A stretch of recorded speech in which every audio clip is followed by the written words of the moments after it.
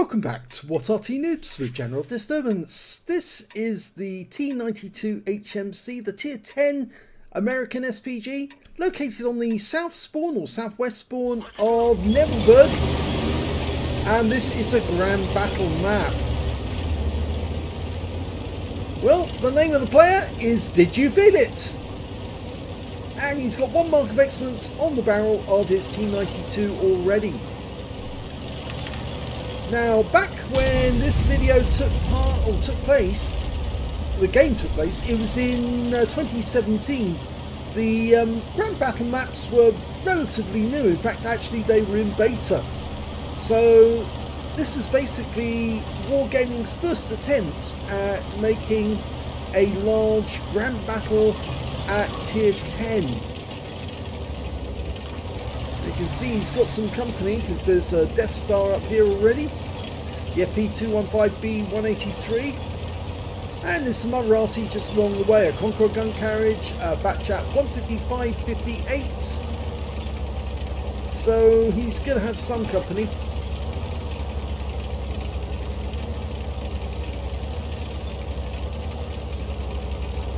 It's very slow Arty because it's based on the hull of the T26 E3 Eagle 7, which is basically a Pershing hull but with a huge 24cm gun on top of it.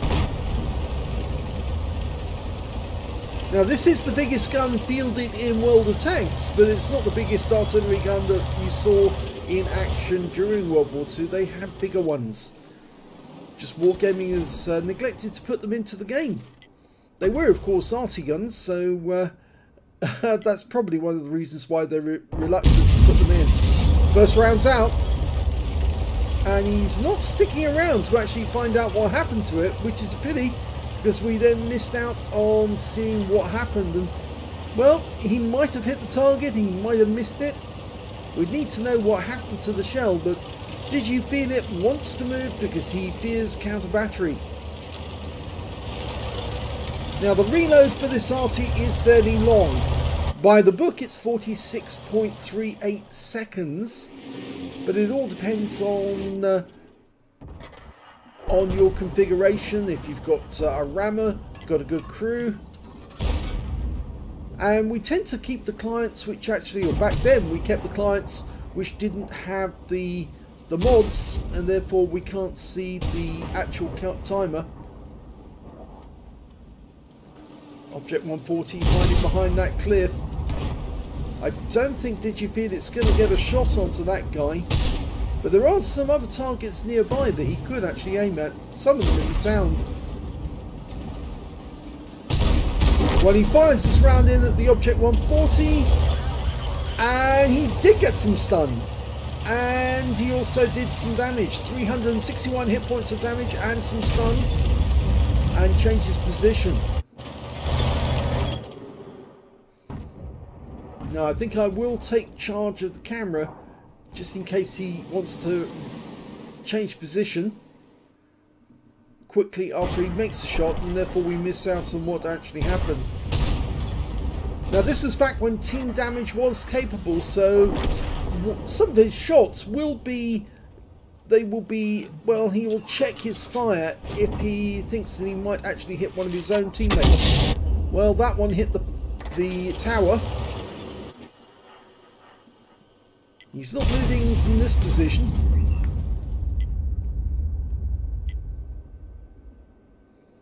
There are quite a few targets that he could aim at to the east at the moment.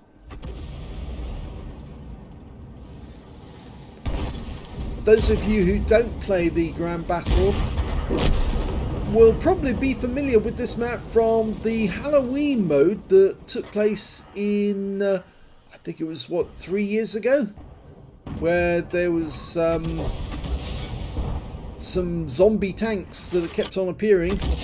Oh, that's a bombardier! He just took out a Guerrilla 15 and an FP215B183, the Death Star, with one shot. They must have had fairly low health. There's also, it appears to be, a heavy tank that tried to cross the lake and drowned in the process. Just the other day, Steve Walsh made a joke, actually. He said, had an Arty player reading a book called Total Swimming. Well, Arty players don't tend to learn how to swim. Mostly they read books like Diving for Beginners. No, I'm only joking. It was a very funny joke, actually, the way he put it. But, of course, true Arty players never try to drown themselves. They keep fighting until the bitter end. Because after all, you want as much damage on the enemy as you can. So it really does matter that you get as much damage on the enemy. Rounds out. He was trying for the IS-4. Oh, he got very close to him, and he got stun assist. Unfortunately, the team's not doing so well. They're one tank down on the enemy at the moment. Now they're two tanks down. And he's having to retreat to the, well, going up the west side of the map because the enemy is getting closer. In fact, it looks like they've nearly captured the castle. There's only an Object 263 inside the castle grounds, but unfortunately he's got a Death Star in there with him. We're looking towards the tanks, but we can't see them. The ones where we were firing at them before. There's an IS-7 nearby to the left, but I don't know if he spotted that yet. There he is. Okay, and he's getting a request for fire on that guy. That was the back then was the crosshair symbol, which was universally known that you wanted somebody to hit that target. Nowadays, the symbol's a little more difficult to understand. That's why those in the know use the mods, which actually make it much easier to understand exactly what your teammates want. If it's a big arrow, they're requesting fire. If it's a little arrow, it tells people that's what I'm targeting. Well, he is constantly moving, changing position after he shoots, but it's for the wrong reasons, because they are now 4 tanks down, 5 tanks down. They are gradually losing this game. He's having to make his way towards the town to get away from the enemy, and he's being followed by the Batchat 155-58, who's also recognised the danger.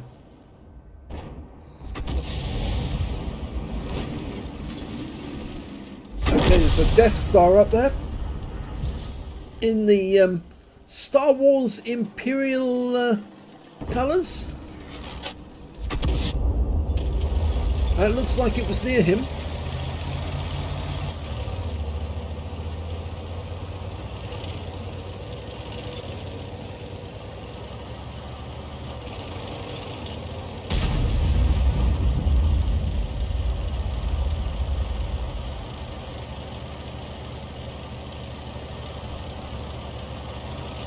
You can see that even back then, Tracer from Arty was fairly visible if you look for it. You can see the shells arcing through the sky. The automatic warning that you get for knowing that Arty is firing at you is just basically a cheat mode, the easy mode for tank drivers who don't know how to play the game with Arty. And it's basically to tell them, get out of the way because you're about to get hit by Arty. It's basically wargaming is cheating for the idiot players, the Muppets, who don't know how to play the game with Arty.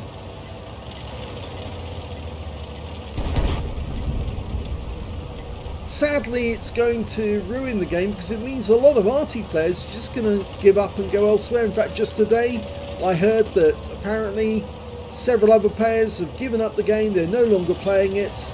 They've moved on to other things. They're still members of What Arty Noobs, but they just no longer play Arty anymore. In fact, they don't play any World of Tanks at all because they've got better games to play.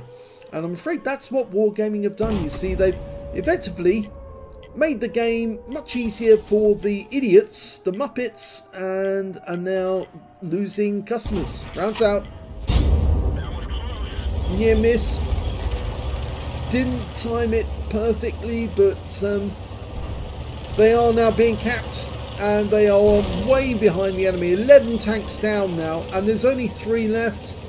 The Batchat, the T124, and Did You Feel It? And oh dear, Batchat 25 ton.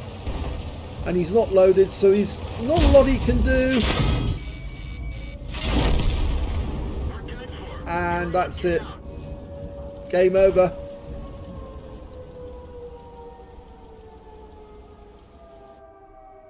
So it looks like this one is going to be a loss, but at least he did manage to get that bombardier. And there goes the E4, and there's the batch at 155.58, so it is a loss. Let's have a look at the end of battle stats. Well, here's the end of battle results, and yes, it was a defeat for Did You Feel It in the T92 HMC on Nebelberg. He did manage to get a bruiser medal for getting at least 5 critical hits. He managed to get 10 in total. And he also got a bombardier because he took out a Gorilla 15 and an FV215B183 with one shot. That was a pretty brilliant one actually, because they were blind. It was a blind shot at that. He fired it in where he last saw where they were, and Splash managed to take out both of them. Let's have a look at team score. Well, he didn't get the highest damage in the game. That actually went to an IS-7 with 4,274, followed by the Jagdpanther E100. He got 4,166, and the third highest damage was their Gorilla 15 with 3,811. You can see there it's all the enemy team here. They were a very good team. Afraid Did You Feel It only managed 2,162 hit points. When it came to kills though, well, the highest scorer was 3 kills with a Wizzy 111 Model 15A, a TVP T5051, a batch at 25 ton, I think that was the one that killed him. The IS-4, they all got 3 kills, and Did You Feel It got 2 kills along with a number of others, including the E4, the Conqueror gun carriage, the batch at 155.58 on the enemy team, their E100, their IS-7 and TVP. When it came to base XP, yeah, it's the enemy team again. The IS-7, IS-4 and E100 all got the highest amount. And Did You Feel It only got 387, way down on the total on the others. Yeah, I'm afraid he didn't have a great team, mainly because he didn't have a lot of targets he could shoot at. Most of the time, the enemy wasn't showing themselves, and his team weren't very good at spotting them, and as a consequence, he didn't have a whole lot of targets that he could keep firing his shells at. He fired 9 rounds, got 2 direct hits and 2 penetrations and 6 splash. Damage of 2,162 hit points, all of it at more than 300 meters. He received 3 hits, 2 penetrations, 1 non-penetration, and 7 enemy vehicles were damaged, 2 were killed. 1,560 hit points of stun assist of 6 stuns. On a premium count, he earned 43,241 credits, but after repair and ammunition resupply, actually made a loss for the game of 11,267 credits. He earned 581 XP, 87 for playing in a platoon, and 668 altogether. So, not a great game, other than the fact that he did manage to get a bombardier out of it, which I suppose is some form of compensation, as well as the fact that it was a blind bombardier. I hope you enjoyed that replay. If you did, please give this video a like, do subscribe to our channel, leave a little comment down below because it feeds the algorithm.